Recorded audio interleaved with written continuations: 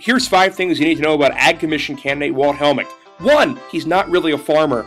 Number 2. Walt Helmick drives a German sports car. He doesn't even own a truck. Number 3. Helmick actually lives in a ritzy Charleston condominium. Number 4. Despite living just a couple of golf shots from the Capitol, he's collected $315 grand from you in travel expenses. Number 5. His whole family gets rich off government, over $1 million in less than a decade. Walt Helmick looking out for himself, not for West Virginia.